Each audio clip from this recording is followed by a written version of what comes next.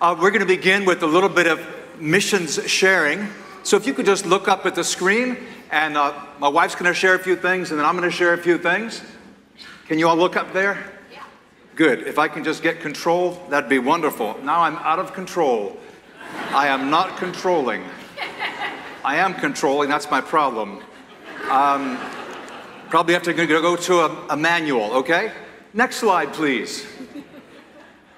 Next one. Okay. Go on. I love it when I can travel around the world but bring my wife with me. Next. I do a much better job. Yes, we've come back from Africa. Next. You recently heard sharing from Mark Ottenweller. He and his wife Lynn were in South Africa and Mozambique. So let's call it Southeast Africa. Next. I and my wife were in Southwest Africa. Next. Okay, so I was this side, he is that side. Next. Okay. Places like Angola, next, where they speak Portuguese and things. Namibia, where Vicky and I had an absolute blast. And saw lots of, next, wild animals. Keep going. If you went to my Facebook, you watched this guy charge me, but he didn't get me. Okay, so we were in Pretoria, Johannesburg, we were in Durban on the Indian Ocean. Incredible sharing. Next. Oh, back.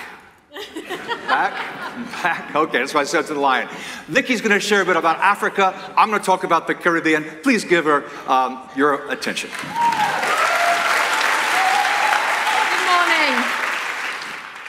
Thank you so much for your support of the teaching ministry that allows Doug, and even this time for me, to go to South Africa or Southern Africa.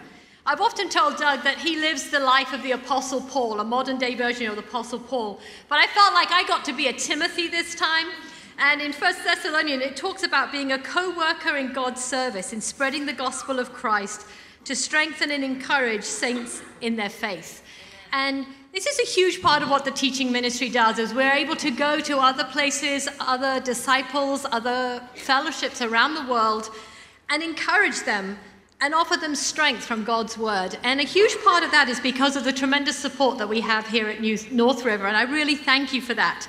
Some of you support by collecting old suitcases, and on this trip we went with your old suitcases filled with 300 pounds of books, teaching supplies, spiritual books that some of you have donated, materials, and we went off on a 16-hour flight. There's a direct flight from here to Johannesburg. That's a long, long way. After 8 hours, you feel like you're ready to get off the plane and you're only halfway there. But Painful. It was a fantastic trip. And I really thank you for the support that you give us.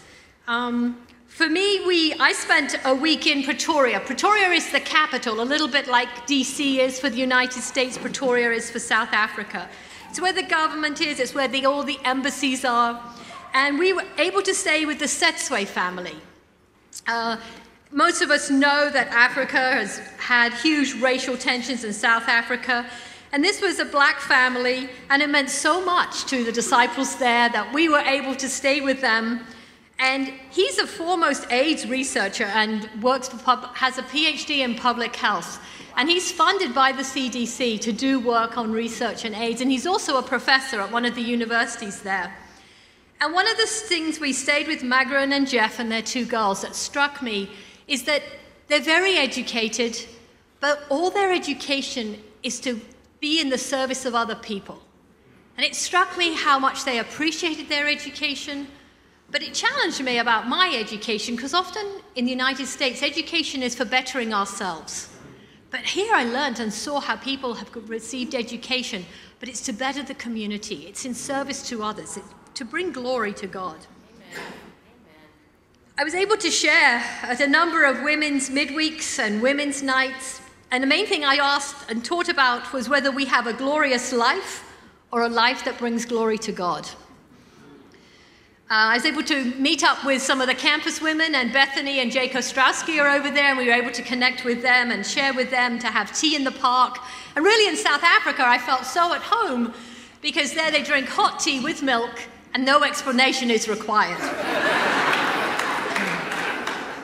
If you haven't gathered, I'm from English, and there's a big Brit that's still part of me. Our main purpose for going was actually to be a part of the South African School of Missions that was teaching a series similar to the AIM program that Doug runs here in the United States on Christ and culture. And I had an opportunity to teach and to share just about how our different cultures, I'm from England, but whether you're from the United States, the culture of the United States or the culture of South Africa, it puts a lens on all of us and it affects how we read the gospel. And we think that our way is right, and so often it's from our traditions, and being able to get away from that and really be able to share, understand what our traditions are, how it can cloud our perspective or our vision or our understanding of what the Bible is actually saying. What I loved about this group in Johannesburg, it was many of the staff, the full-time staff, whether junior, interns, senior, everyone, men and women, all came together to learn. Everyone was divided into small groups, discussion groups, to talk about what they were learning. And it really was a tremendous time of unity and faith building, but really a time to dig into the scriptures. I was also blessed and Doug and I, we both went to the Apartheid Museum, because although we go to hopefully encourage and strengthen others, it's an opportunity for us to learn. And to see what South Africa has done, the unity that exists in the country, what has happened and transpired in the last 20 years since they voted in a democracy is very impressive. But perhaps what's more impressive is the lives of the people and of the disciples who've really been through severe struggle. They've despaired at life even at times. There's been a tremendous amount of violence. There's a horrendous amount of just violence and violence against women as well. And yet what I see in the women there, and was able to share with a group called the Cedars, who are women who are empty nesters, and some of the grannies that Lynn shared about last week, is that there's a tremendous spirit of patience and love, and that God is leading their lives. They're not looking to the government to sort out their problems, but they're trusting in God. And their fight is to persevere, and it's to be righteous, but they're not fighting for their rights. And if ever I've come across a group of people who've been disenfranchised, have been treated incredibly unjustly, unfairly, unrighteously in life, it would be some of these women in South Africa from Soweto. And there was a group of 30 women, probably in their 60s and 70s, that came up from Soweto. And to hear them sing their praises to God in the Zulu language was so moving and so inspiring, and it challenged me about, do I have that kind of patience? Am I fighting to be righteous, or am I fighting for my own rights?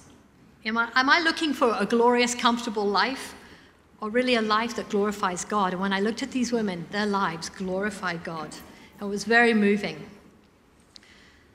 I grew up in England, as I said, in a country that really is disinterested in Christianity. And most of my understanding as a young child or as a young teen came from singing hymns during our school assemblies that we had every day. But interestingly, I was christened, because that's a tradition where I grew up. And I have a traditional godmother whose name is Dora Brown. She now lives in South Africa. And one of the most encouraging things for me when we got there, the church said, "Is there anything we can do for you?" And I said, "Yes, I really would like to visit my godmother." She's 85 years old. And we were able to work it out, and Doug and I were able to go. And she's in an assisted living. We had no idea. It's been hard to be in touch with just her moving. But I got to see her. And she was going, 3 days later, she was about to have heart surgery. She'd been very ill. And it was so incredible to me, because this is the one woman I believe probably had prayed for me, had some spiritual influence many, many years. I've only met her one other time 26 years ago in England. And I have today a Bible that she gave me when I was christened. I think now in America, this is from 1962. This would be an antique because it's 50 years old, so that also makes me an antique at the same time. But to be able to be there, to thank her for the encouragement, for giving me this Bible. I've moved many times, but for some reason, I still have this. Have God's word. And it was so inspiring to be with her. We met her son, we met one of her daughters-in-law, we popped in. They're a spiritual family. They were so interested in what we were doing. Doug gave her a copy of his new book, and we already heard back that she's read it. Her surgery went well, but it was so amazing to see that that was a personal encouragement for me, and how encouraging to go and find, in a sense, a relative, someone who's had a spiritual connection to you for years, and be able to encourage her at a time of need in her life. We then went off to Durban to do a staff training, and that was on the Indian Ocean. It was beautiful, and I was able to teach the staff women on lessons I've learned on parenting. I entitled the lesson, and many parents will sympathize with this, I called The Good, the Bad, and the Ugly of Parenting. But it was an encouraging time, a strengthening time for the mothers. Then we went to Namibia, which you saw was on the west side, and we went to Windhoek. And it's amazing, because this is a congregation, I think, of 70 so disciples. There's no full-time staff there. But there's a couple in their 60s who are from the United States called Scott and Pam McQueedy. I think McQuaid, I got the name wrong, sorry, McQuaid. It's so impressive. He's an architect, and she works in public health, and they're out there because she's helping with the infrastructure, with the public health system, and is a researcher with AIDS as well. And they've gone out there, they've been in Kenya before, but they are such a stabilizing force for this congregation. They're able to have a home, they're able to provide. He's working on a plan, designing a plan for a building they're about to lease so that they can have a permanent church building. And we were able to donate lots of books because they're going to have a church library. And I thank you for many of you who give us old books to take. And some of those went, and some of the teaching materials as well, going to the library. But it was so encouraging to see people my age or a little bit older. And I think sometimes we wonder, once our children have gone, or once we get to that retirement age, what can I do? But to see people like the McKays there giving and encouraging the saints was so very inspiring. So I just really do say thank you so much for letting me go to be Timothy, to ride on Doug's coattails as he gets to go around the world. But it was a wonderful time to be able to share and encourage the women, but also to be encouraged and strengthened and challenged myself to be like the women in Soweto and have that spirit. Thank you. Thank you, Vicki.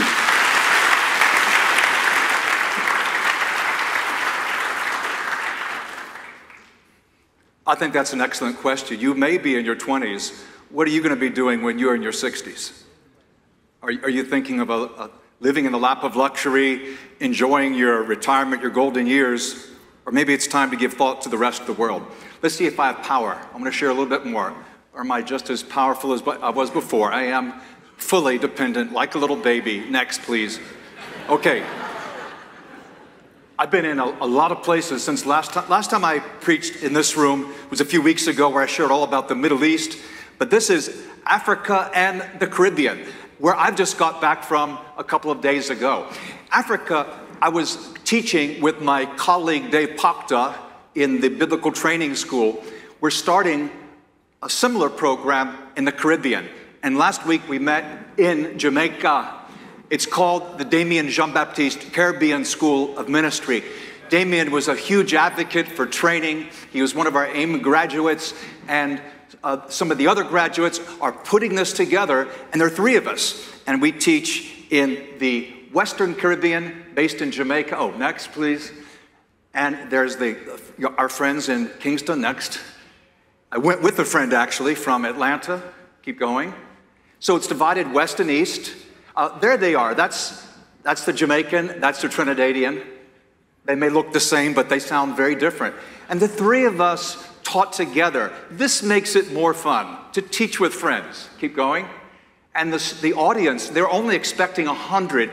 It was closer to 150. So we had our credit students, and just like Africa, everyone was there. And it wasn't just all the staff, senior, junior, it was all the mature Christians in the church. There was no one who said, I don't really need this. I've been through it. I've been trained. Everyone was there. This was really encouraging. Almost half the membership took off Friday, Saturday, Sunday to learn. Go back. Yeah, there they are. Okay, keep going. Eager to learn, and next, happy about it, with a great attitude, and just one last picture there. Go back. Of Courtney and Tyrone. So on Thursday this week, I'm going back to the Caribbean. I'll be on the east side. I'll be with those same guys will be teaching the same classes, and if you want to come down to Trinidad, who apparently still have extremely fond memories next of North River, then you're very welcome to come right there. That's the other part. And right before I came back, I had 2 days to visit the church in next, a place called the Bahamas next. It's not very nice. You wouldn't really want to go there next. But we have to teach everywhere, and I appreciate your prayers for me as I go to Trinidad on Thursday and also the South American nation of Suriname next. That's the sharing. Hope is meaningful next. Psalm 40, please open your Bible. In my remaining time, I want to share a kind of a devotional message. I want to speak on a fundamental biblical principle, and it's one that you would find in every book of the Bible. In other words, this theme I could justify from any book. We could do it from Numbers or Deuteronomy. We could do it from Joshua, Judges, or Ruth. Happens to be, I'm going to do it from Psalms. Why not? It applies to all God's people. And yet, even if you are not considering yourself a serious student of the Word of God yet, I think this will apply to you too, because it's not just a spiritual biblical principle, it's a human principle. And if we're humans, we'll get it. It's a big deal. I'm going to support this from the Psalms. I think we will be familiar with Psalm 51:10, where he prays, create in me a pure heart. This longing for a pure heart. Don't we want that? And then a little later on, and he says, and sinners will turn back to you. Why? Because I'm going to teach them your ways. It's that connection between being renewed, energized ourselves, and impact on other people. And this theme is everywhere. It's an interchange with an outward consequence. Telling other people is normal. Where did the Israelites come from? I know God gives them the 10 Commandments. Okay, so they came from Sinai. But where were they before Sinai? Right, they were in slavery in Egypt. Then Sinai, the 10 Commandments, and then the laws are explained. And section 1, this is in Exodus 21, that very first section is on how you treat those who work for you. It's laws on servants or slaves, because we need to treat people with dignity and fairness and as human beings. And this explains why there's so much in the Old Testament about caring, not just for servants, but for all the oppressed, the marginalized, and that holy trio, orphans, widows, and aliens. This is huge in the Old Testament. Well, why does the Old Testament emphasize caring for others so much? Because the Jews themselves knew what it was like to be oppressed, to have to work a 7-day week, and then got commuted to just a 6-day week. But they knew what it was like to be cogs in a system that was dehumanizing, that was all about production, production, production. And they need to care for others. Now, here's our text in Psalm 40. Now, Psalm 40, we read about, and you have to turn there because I'm not going to project it. Don't be lazy. We can actually kill that, you know, because otherwise we don't need it. In this particular psalm, the fellow is overwhelmed. He describes himself as being in a pit. And the pit is largely because of his own stupidity, his own errors. But others are taking advantage of him at that point. And all we're going to do is look at the early verses. But I think it illustrates this theme so well. Verse 1. I waited patiently for the Lord. He turned to me and heard my cry. He lifted me out of the slimy pit, out of the mud and mire. He set my feet on a rock and gave me a firm place to stand. Perhaps the translation you're looking at reads differently. I'm confident, however, that the thought is the same. In the New King James Version, it says, I waited patiently for the Lord. He inclined to me. You know, he's listening. He heard my cry. He also brought me up out of a horrible pit. Have you ever been in a pit? This guy was. I thought of my own situation. I've been in a pit. I've been in quicksand. I've been in riptide, where I thought I'd drown. I've been in financial pits a couple times where no light of day was penetrating. I've been in the pit of sin and needed to be restored, Galatians 6 style, by a brother or a group of brothers who cared. But think how many are in a pit. It may be medical. Think of the Ebola epidemic on our planet. Think of those sorry souls without hope in places like Gaza right now. Or places of confusion like the Ukraine, the eastern Ukraine, or maybe Western Russia. Think of spiritual rescue. It's not just physical rescue, it's spiritual rescue. Now, go on. What's your next verse say? Please look down at verse 3. See, he brought me up out of the pit, and then we read, he put a new song in my mouth, a hymn of praise to our God. Many will see and fear the Lord and put their trust in him. Can you see the connection there? He's lifted up out of the pit, and next thing, he wants to express his gratitude. He wants others to know. And you will find this theme smeared all over the Psalms, in fact, all over the entire Bible, where those who are rescued end up with a message in their mouth, and they end up becoming rescuers. This is a simple idea, a fundamental idea, because as God's people, if you are God's people, we know what it's like to be rescued. You'd say, well, what is this, Douglas? Is this a sermon on evangelism? No. What I'm talking about today is much bigger than evangelism. If you're talking about rescuing the planet and all the billions of people on it, it's not that it's not evangelism, and maybe I'm being sneaky here, but I actually think it's a lot bigger than just sharing the gospel message. This has to do with how we interact with other people. It has to do with what we're living for, what we're dying for, what we believe life is about. It's not just some activity. I did a lesson a couple years ago that they wanted me to teach on evangelism in the early church. This was in Finland. And I said, evangelism in the early church, that's kind of broad. Can we narrow it down a bit?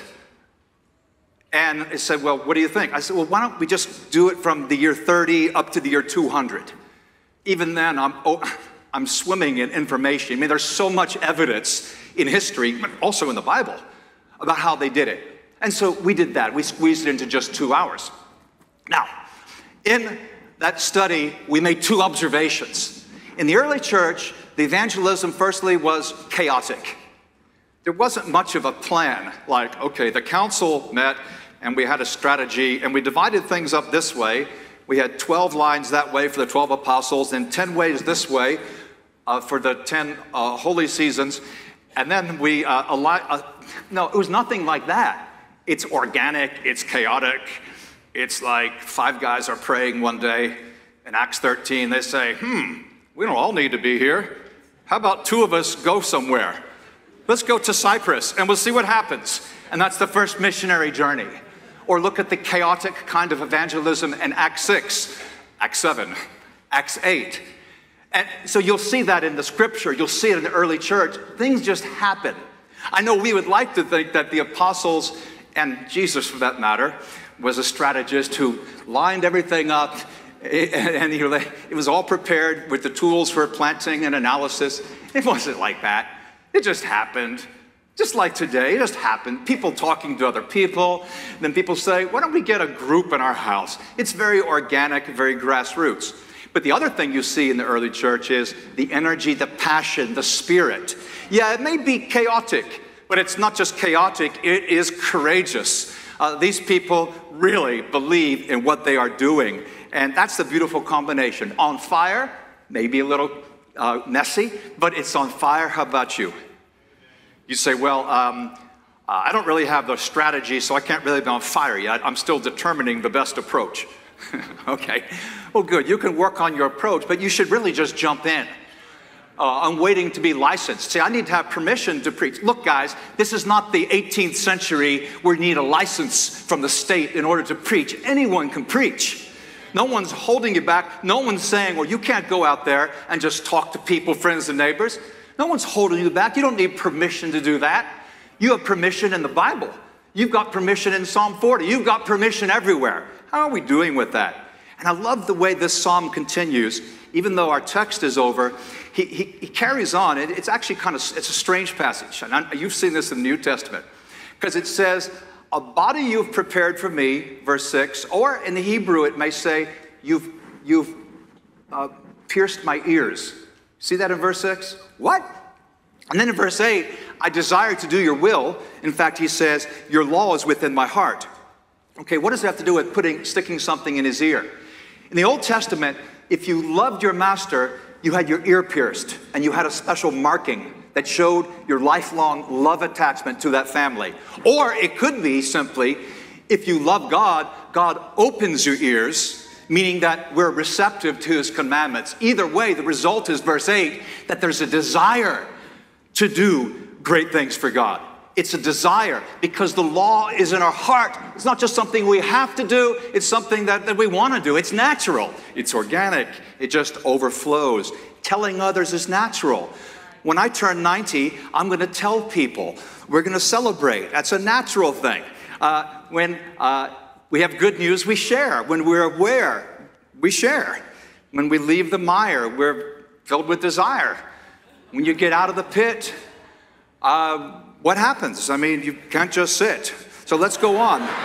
Men, I'd say men especially. This is important for everyone in the room, but men especially, because we men, if we don't have something, we're taken out of that pit, and if we don't have something we throw ourselves into, we find something.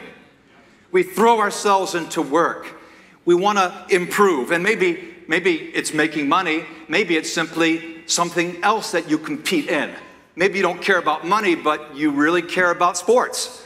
But whatever it is, we need to throw ourselves into God, or as males, we'll find something else, and we'll drift, and we end up in some strange places, like I did when I was in Africa, not paying terribly much attention at the airport until I left what I thought was the men's room, and I was just walking out, and I horrified a woman walking in. I said, no, it's not you, it's me. I just had wandered in. This is not the first time I've done that. I've done it on the telephone. I can done it maybe 3 or 4 times, which, knowing me, is actually pretty good, only that many times. But when you're not focused in the right way, you can end up in some interesting places. I'm glad they didn't call security. All right, now, men tend to do that. You'd say, but how can I share? All right, I get it. He takes me out. He gives me, I've got a song. I'm positive. I'm happy. But how do I find time? I'm a busy man. Well, daily life situations. I was thinking about when I flew to Houston I went to a whole conference on hell 2 Sundays ago. I preached in Houston. The whole conference was on hell and whether the soul is immortal. It was brilliant. So it was kind of natural. The guy I'm flying with asked me, and so what are you doing in Houston? I'm going to a conference on hell. So it's just a natural kind of thing, just like you. You can try that. Actually, I did, and it was great. It was a good talk. But then I was flying to Jamaica, where I preached last week in Jamaica. The woman sitting in front of me, 5 minutes in, she turns around and says, I know you. I know you. I visited your church. We met in the book area out there. I said, remind me, because I'm a little fuzzy. And she reminds me. I said, oh, yeah, I remember where it was. Yeah, I remember now, which I did. I wasn't just being polite. You meet some great people on planes. Well, I don't fly much. Okay, well, then you're taking the bus. You meet people. Reach out to people in a store. I reached out to a fellow in a store 7 years ago. We exchanged emails. 7 days ago, he was looking for me. And he was having trouble. And I just happened to walk into his store. So this weekend, we spent 2 hours together talking about his life and his faith. You know, you plant the seed 7 years ago, and now the guy's looking, you know, because often the seeds take 7 or 14 years, 9, or it's kind of like the cicada. It's on some kind of a cycle. We are so impatient. So many people need 10 or 20 years for that seed to germinate. Don't give up. Just do all the good you can.